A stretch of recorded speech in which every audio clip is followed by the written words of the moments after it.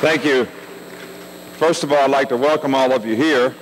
I think that I want you to know that we appreciate you taking the opportunity to come to the University of Alabama, to come to football camp, to do something to try to improve yourself as an athlete and a football player. That's something a lot of other people would not choose to do. So, and the purpose of this camp is help you to improve as a player. You are going to do a lot of the things the same way that our players that play for us do those things. And we're going to have the same expectation from a character and attitude standpoint in terms of how you compete and what you do. So I want you guys to know something. We're going to expect you to give effort, have enough mental toughness to persevere and sustain what we're asking you to do, and be responsible enough to execute and do it the way we're asking you to do it. Now, none of those three things take any ability. You guys understand what I'm saying? It doesn't take any ability to give effort. It's a mindset. It's an attitude. I'm going to finish the drill. I'm going to go as hard as I can go. I'm going to give effort. I'm going to do the best I can at what I'm trying to do from an effort standpoint. Mental toughness, guys. It's hot outside. Nobody needs to say it again. It's going to be difficult. But when you do things that are difficult, that's what helps you get better. You have a better standard, a better capacity to work and invest your time in things so that you can improve and get better. So you can't think about the negative things. You've got to think about the positive things of what you're trying to accomplish so that you can go out there and finish things and not get the poor me's about how you feel or how hot it is, or something that's affecting you that's outside of you. Don't give up the control of what you decide and what you want to do. And then, guys, pay attention. Some of you guys are not paying attention now. Everybody in this room should be looking at me right now. Everybody should be looking at me. You shouldn't be messing with your shoes. You should be looking at me. And when a coach is talking to you, he's teaching you something. You should be looking at him. Then you will know what you are supposed to do and what's expected of you so that you can go execute it and do it and be responsible for your own self-determination. That's accountability. Somebody tells you to do something. Somebody sets a standard of how you're going to do it. You understand it. It's defined. And then you show that you have the ability and the accountability to do it that way. I don't care if it's your English teacher, your mother, or one of your coaches. It's all the same. You know, playing sports is like a metaphor of life. Playing golf is like a metaphor of life. It doesn't make any difference what the sport is. You have an opportunity to focus and make a play or make a shot. It could be a good shot or a bad shot, but the challenge is to make the next shot all the time, to play the next play all the time. Now I'm going to ask you some questions. We're going to try to help you be more successful. But I want to know what is being successful. Successful people have consistency in performance. Everybody here is capable, but are you capable of doing it on a consistent basis? That means you do it over and over and over and over, and you do it the right way every time. See, to me, guys, there's two things that you have to be successful. First of all, you cannot be successful if you don't know what you want to do. If you don't know what you want to accomplish and it's not important to you, there's no way you're going to be successful at it because you're not committed to it. So you have to have some passion for it. You got to want to do it. It's got to be important to you. And you got to make a commitment to it, which means you're not going to just start out and as soon as it gets difficult, quit. You're going to make a commitment to a certain standard of what you want to try to accomplish, and you're going to work and do your best that you can to do that. Look, guys, you're going to do one of two things with your time. You can invest your time or you can spend it. When you invest your time, you make a goal and a decision of something that you want to accomplish and something that you want to do, whether it's make good grades in school, be a good athlete, be a good person, go down and do some community service and help somebody who's in need, whatever it is that you choose to do. You're investing your time in that. When you spend your time, you play Xbox. That's spending time. It accomplishes nothing. And I know all of you would say, oh man, I need to have my relaxation time. You know what I say to that? And excuse me, all the mamas that are here, that's bullshit. You don't need to do that. You don't need to do that. You need to figure out what you want to do, what you want to best you can in school. Invest your time in that. Study. Don't play Xbox. Don't play Nintendo. Blowing people up on that thing doesn't do you any good. Doesn't help you accomplish anything. Communicate with somebody else. Help somebody else. Have compassion for other people. There's lots of things that you can invest your time in. But if you don't learn how to work, you're only going to get out of something what you put in it. You reap what you sow. You have to work. Life is difficult. Things that are worth accomplishing will be difficult. So you have to make a commitment to it. You have to invest your time, and it takes a lot of hard work. They talk about all the championships far away from the center of the ring, and the lights and the stage and the TV and all that. They were run out of the road, play. He was jogging out. The preparation and the work that he to fight.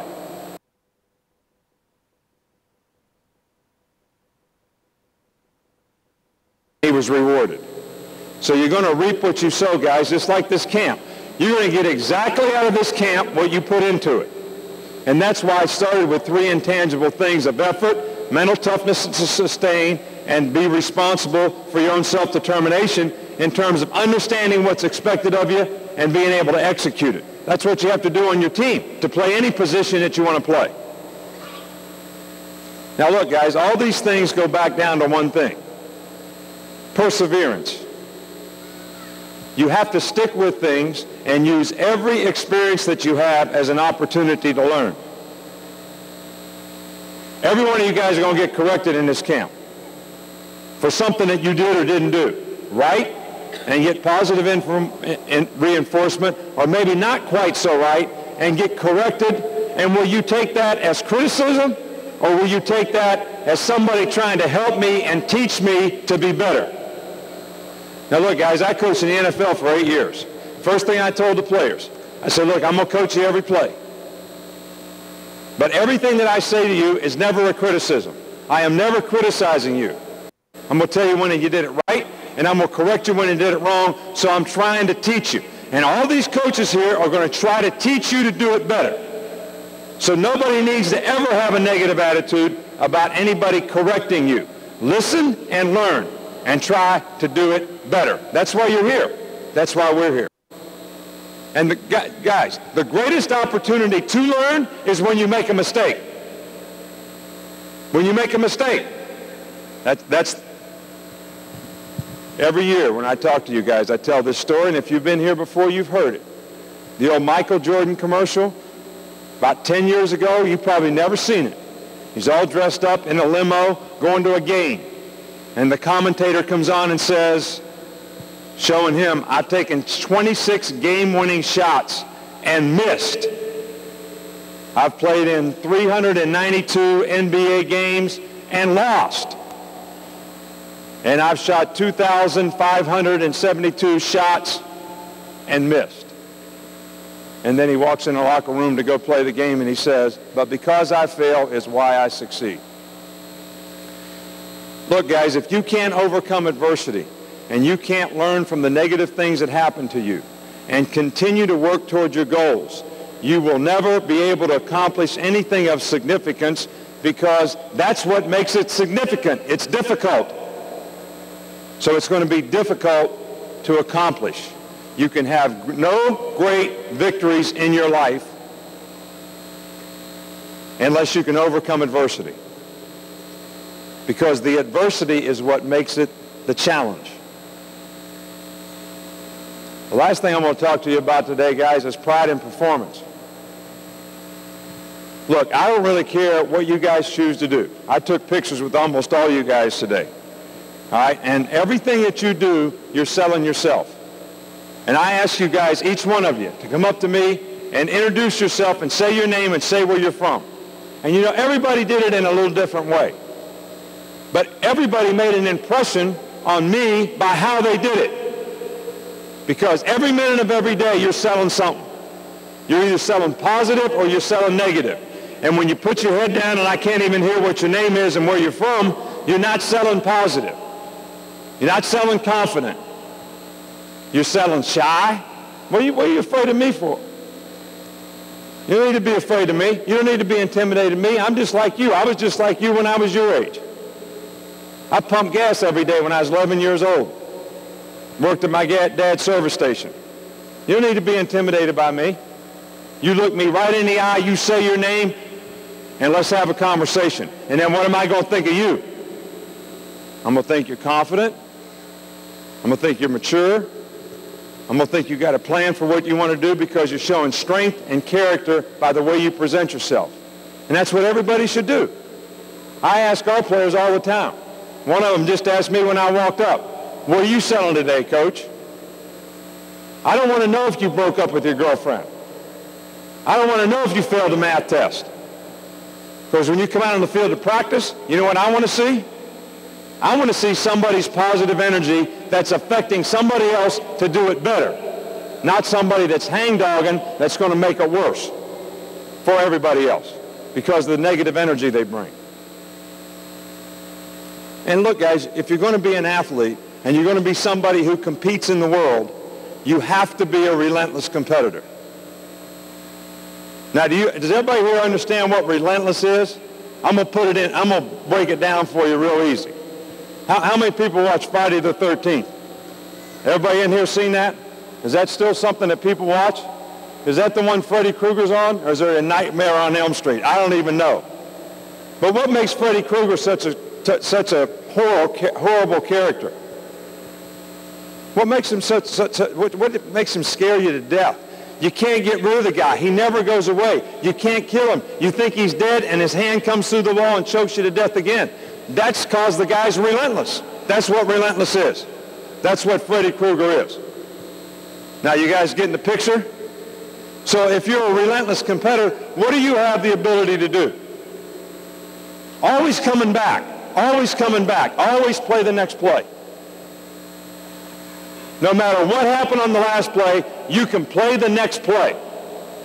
Like it has a history and a life of its own, and you can compete just as hard with just as much effort, just as much toughness, and just as much discipline to execute what you're supposed to do, how you're supposed to do it, the way it's supposed to get done, every play in the game. That's being a relentless competitor. Now, the guy you're playing against, he's going to think you're crazy. And he's going to say, "I keep whipping this guy, but he keeps coming back." And then by the fourth quarter, you're going to be wearing him out. That's what you have to be, a relentless competitor in anything that you choose to do if you're going to be any good. And you got to do it to a standard that's important to you. And I mentioned one word here, guys, that's important to your character. Do you know what your character is? You guys know what your character is? It's an accumulation of your thoughts, your habits, and your priorities on a day-to-day basis. That's what makes the choices that you make. It's accumulation of your thoughts, habits, and priorities. And then the choices you make you who you are. Make you a good guy, bad guy, hard-working, lazy. That's what it makes you. So if you got the right thoughts, you got the right habits, and you got the right priorities. And it probably starts with the priorities, because that goes back to your commitments and the things that are important to you. And that's the way you can be successful. But you got to have discipline to do any of these things. I just said what discipline is. Does anybody know? Doing what you're supposed to do, when you're supposed to do it, the way it's supposed to get done. And look, guys, if you don't get anything out of this talk but that, you're going to suffer through one of the two things in life. You're going to suffer through the pain of discipline or the pain of disappointment. Because if you don't have discipline and you can't do what you're supposed to do, when you're supposed to do it, the way it's supposed to get done, as simple as that sounds, if you can't do that, you're always going to be disappointed.